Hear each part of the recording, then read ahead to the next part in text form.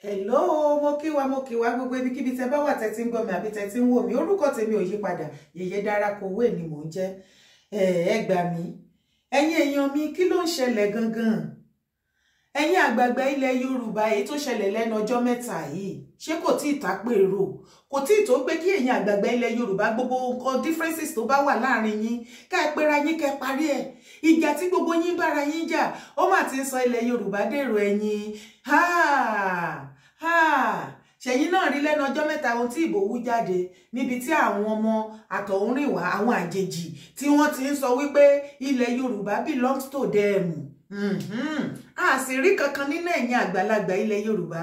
tóyin tá a máa rí tẹ máa ń gbé ọ̀rọ̀ politics sórí àgàgà nínú Afẹ́nifẹ́re kẹ́ ẹ bọ́ síta kẹ́ ẹ sọ wípé ọ̀rọ̀ jágbàjàgbà nìyẹn kẹ́ ẹ bá wá sọ nǹkan tó yẹ kẹ́ ẹ sọ ṣùgbọ́n láíláí ìgbà tó jẹ́ wípé ẹ lè sọ̀rọ̀ Adebanjo ẹ ní lè sọ̀rọ̀ ṣe fẹ́ sọ wípé ẹ gbọ́ wípé lẹ́nu ọjọ́ mẹ́ta nǹkan tó ṣẹlẹ̀ láàrin Yíbò àti Yorùbá bàbá Adebanjo ẹ ní lè sọ̀rọ̀ you be the last person tó máa sọ̀rọ̀ àti bàbá Bọ̀dé George nígbà tó jẹ́ wípé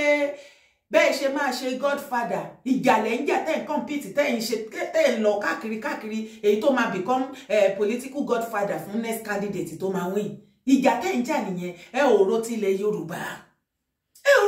Yorùbá kí ló dé àwáwí tán ẹni ẹ wà shame ipe ṣé ilẹ̀ Nàìjíríà tí ẹ̀yin jà fún lélẹ̀ ibo lẹ ti jà fúnlẹ̀ Nàìjíríà ẹ jà fúnlẹ̀ Nàìjíríà ẹ jà fúnlẹ̀ Yorùbá o ẹ jà fúnlẹ̀ Yorùbá o ẹ̀yin àgbààgbà ilẹ̀ Yorùbá nǹkan tẹ́ ń ṣe yìí ò dá o tàbá wá wí tán táwa ń pèsè bàbá Akíntóyè àwọn òpònú afọ́fúngbẹ́mù míì wọn a máa náwọn ṣépè fún bàbá Akíntóyè bàbá Akíntóyè ò hùwà èpè ẹni tó bá hùwà èpè òun lè pé máa mú níbi tí àwọn bàbá Bọ̀dé George pa Adébánjọ tó ti ń sáré tẹ̀lé political candidate kiri tí wọ́n fàgbàlagbà ṣe láńgbẹ́láńgbá kiri bàbá Akíntóyè wọ́n rí irú àwọn bàbá Adébánjọ ń bẹ̀ ohun tí wọ́n ṣe wọn ò ṣe wọ́n rọra jókòó wọn wípé náà mo fara mọ́ ilẹ̀ Yorùbá àti ṣe àti gòkè àti làlùyọ ọmọ Yorùbá ilẹ̀ Yorùbá ó jẹ wọ́n lógún wọn ò mind àwọn sacrifice àwọn kan wá láwọn ṣépè ibo lè pé ti fẹ́ mú àwọn tépè máa mú ìpè amú wọn bọ́n ṣépè fún wọn gan bàbá kí ló dé ẹ̀yin èèyàn mi ẹ̀yin náà gbọ́ nǹkan tí bàbá sọ. Don't accept his leadership. Decided by forgery, by violence. That's not how he got into office. That is not the tradition of Afenifere. When we are talking of leadership in this country, we are talking of leadership on a democratic principle, under the rule of law. Not when you do everything by legal means. You want to create anarchy to the country. No! Don't get yourself confused. Somebody sold a property. You don't have the owner when they are taking it away. And now they can't take it from him. You better go and beg him. What for? Yes, having a solid property. Then that's it. Anybody supporting him, they are aiding and abetting crime. Why not see all the people through with the election are done in the country? Is that the way the foreign people be looking at all? They have done a lot of damage to the country. Which is very so we come to a country where there is violence and peace, and the authorities that go on looking. We must stop so that the foreign people don't know that everybody is a zombie. It's on the day of the election that we are now doing no rule. Is that democracy?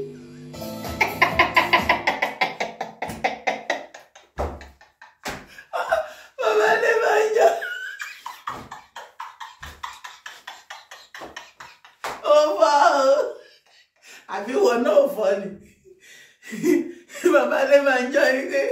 on the day of election they are now doing oro ẹ̀wọ̀n kan táwọn àgbègbè ilẹ̀ Yorùbá fojú ara wọn rí àwọn bàbá onífìlà funfun lẹ́kọ̀ọ́ àwọn Kingushi olóró sọnù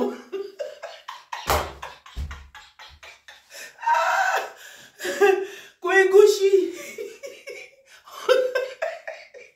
nígbà tó di ọ̀rọ̀ onímọ̀dé pé kàkà pàmọ́dé ó pa mí láyọ̀ a máa tòjò róbọ̀ níṣẹ́ ìwé dáyà àrísọ̀rẹ́ ti yé àbìgbà táwọn gbé ti wọ́n pé torí tí mo bá tún sọ̀rọ̀ bẹ́ẹ̀ yẹn tún mọ́ mi ọ̀rọ̀ ìyá jáde ọmọdé kì í fojú dòrò obìnrin fojú gbọ́rọ̀. Nǹkan tí àwọn àgbààgbà ilẹ̀ Yorùbá sọ ilẹ̀ Yorùbá dì nìyẹn. Orí pé ẹ̀rín ló kù ta dẹ̀ lè fi rí ọ̀rọ̀ tó bá ti kọjá ẹkún ẹ̀rín ló kù. Ìwọ náà feel disappointed àbí? Very very. Ṣé ń gbọ́ bàbá? Bàbá Adebanjo ta ló máa bá mi pè wọ́n tó máa bá mi sọ fún wọn pé ọ̀rọ̀ Tinubu ọ̀nà Tinubu nǹkan ló wà nílẹ̀ yìí o. Ọ̀rọ̀ ilẹ̀ Yorùbá àti wípé Adebanjo kí ló dé tẹ́ condemn ọ̀rọ̀ tí àwọn Ìgbò ń sọ àwọn ọmọ Ìgbò kan tí wọ́n sọ wípé no man's land nílẹ̀ Yorùbá. Àárín ìgbẹ̀yìn tí wàhálà yẹn ń ṣẹlẹ̀ bàbá gẹ́gẹ́ bí àti ẹ ṣá wà lára àwọn olórí Afẹ́nifẹ́re òun náà lẹ ti sọ pé kì í ṣe bí ẹ̀yin Afẹ́nifẹ́re bẹ́ẹ̀ ṣe groom bẹ́ẹ̀ ṣe rèsì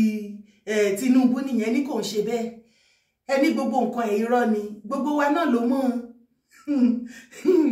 ṣùgbọ́n ẹ ti gbẹ lẹ́yìn ó mà ti mọ̀nà jù yín lọ ẹ rí bóyá bójú yín jẹ́ ní during the election torí bàbá ẹ ti sọ ẹ rí bẹ́ẹ̀ yẹn lérí kan tó ṣe election bọ̀dé bàbá Bọ̀dé George báyìí àwọn sọ ti wọ́n pé tó bá declare Tinubu àwọn máa kúrò Nàìjíríà mi ìwà mọ́ country bí táwọn ti fohùn ránṣẹ́ báyìí kí ló ń ṣẹ̀yìn àwọn àgbààgbà wọ̀nyí à ń wírú ẹ̀ ń wírú a ní nǹkan ò dọ́gba a ní nǹkan ò lọ bó ṣe yẹ kó ṣe lọ restructuring gan tí bàbá Adébánjọ tẹ́lẹ̀ pariwo ń gbà yín ṣe rántí restructuring mọ́ ó dáa náà nígbà téyìn sọ wípé 1999 constitution ó wà fraudulent restructuring ẹ̀fẹ́ gbogbo ẹ̀ kò wà okay ṣé bàbá Adébánjọ ń gbà tẹ́ ẹ̀ pariwo LP tẹ́ ẹ̀ sáré tẹ̀ láwọn LP 88 kiri ẹ mọ̀ wípé lórí tó bá win tó bá tí Obi bá become president náà lórí the same fraudulent constitution yẹn òun náà ló máa wà tó máa lò. Ẹ jẹ́ ká wake up from the slumber ẹ̀yin àgbààgbà ẹ yé deceive wa mọ́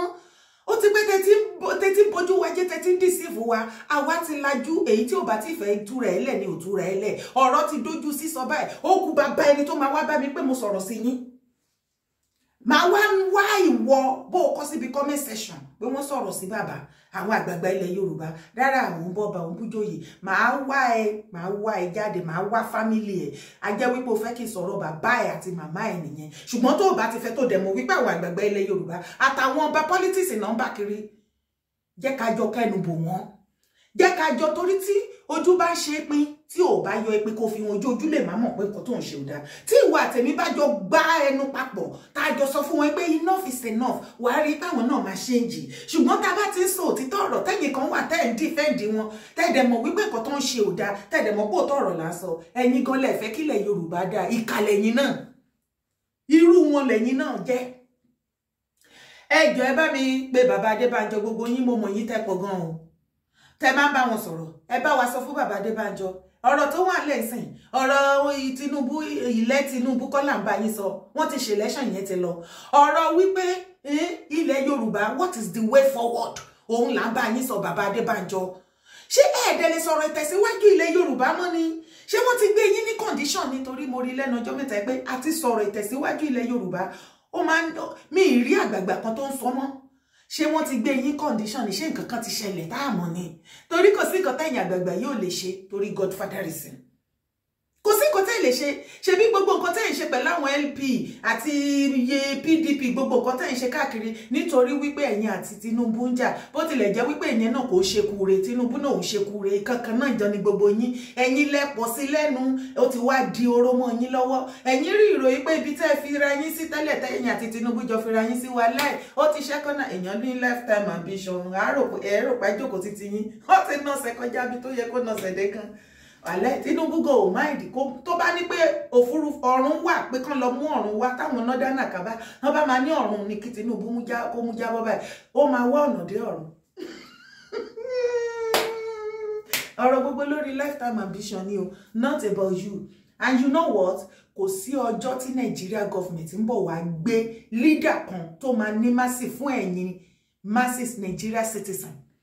ó dẹ̀ pé géèmù yẹn ò yé yín àwọn tí wọ́n control Nigeria wọ́n wà ńbẹ̀ àwọn tó wà àwọn ti diaspora àwọn ìlú òyìnbó tó jẹ́ wípé international country tó yẹ pé Nigeria náà ti ń jẹ tán ti ń mu tán jàjẹ yó tán tún bí dànù tí ìyà ń jẹ àwọn ìran Yorùbá ìran Nigeria ní tán àwọn ọmọ nílùú tán nílùú kò sí ọjọ́ tó máa gbà kí wọ́n mú candidate tó máa ṣàánú yín fún yín ó ti di èèwọ̀ tẹ́yìn bá ti ara yín bá ti balẹ̀ tí gbogbo nǹkan dán fún yín báwo ló ṣe fẹ́ pay àwọn kò ní lè pay àwọn ṣé àgbàgbà làwọn eléyìí ẹ̀yin náà ìwọ tó ń gbọ́ fídíò yìí kó tó bú anybody kó tó bú mi kó tó sọ̀rọ̀ ìwọ náà jókòó kó wá bá mi kọ síbi comment section láàárín Professor Banji Akíntóyè tó ń stand fún Yorùbá Nation àti bàbá Adebanjo Pafásòrántì àti bàbá Bọ̀dé George àti gbogbo wọn tó ń sáré tẹ̀lé politician kiri èwo ló nídìí ìpinnu wọn èwo ló yẹ kán wọ́n lè pè èwo náà bójú ilẹ̀ Yorùbá jẹ́ èwo ló ṣe dáadáa bẹ́ẹ̀ àrùn ojú ni kì í ṣàrùn inú nǹkan tí wà tèmi jọ ń rí tájọ mọ̀ ni bá mi kọ síbi comment section bá mi sọ níbi comment section ẹ bá mi fi mẹ́sẹ̀jì ránṣẹ́ má bú wọn o má ṣe pé fún wọn o bá mi pe àwọn àgbààgbà ilẹ̀ Yorùbá wípé àgbà ọlágbà kì í wà lẹ́jà kó rí ọmọ tuntun wọ orí ọmọ tuntun ti yí o ṣe bọ́n ṣe máa ṣe tí ilẹ̀ Yorùbá dẹ̀ máa bàjẹ́ náà lélẹ̀ tó má gbàgbé láti bá mi subscribe sórí YouTube channel mi jọ nítorí Ọlọ́run support my brand o bẹ́ẹ̀ ni wá bá mi comment sí abẹ́ fídíò yìí torí mo need comment as a matter of